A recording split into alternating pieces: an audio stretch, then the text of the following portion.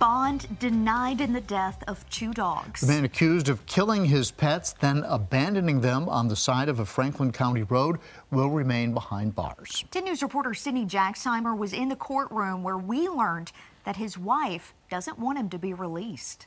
A Franklin County General District judge denied bond today for Terry Michel. Court records show Michel confessed to shooting and killing his and his wife's 2 dogs, Caleb and Colby, and dumping their remains on the side of the road. During the hearing, the Commonwealth shared Mr. Michel admitted to investigators he killed the dogs to, quote, save his marriage.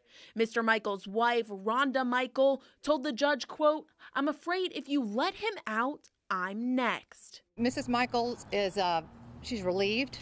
She is in fear of Mr. Michel.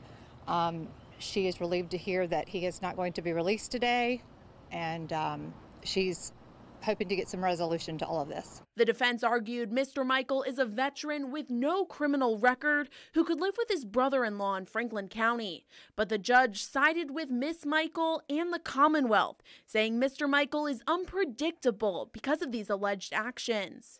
Attorney for Miss Michel says not only is the killing of the family's dogs an act of violence against Miss Michel, but the fact Mr. Michel lied about the events leading up to the dog's death is also concerning. We consider this an act of domestic violence.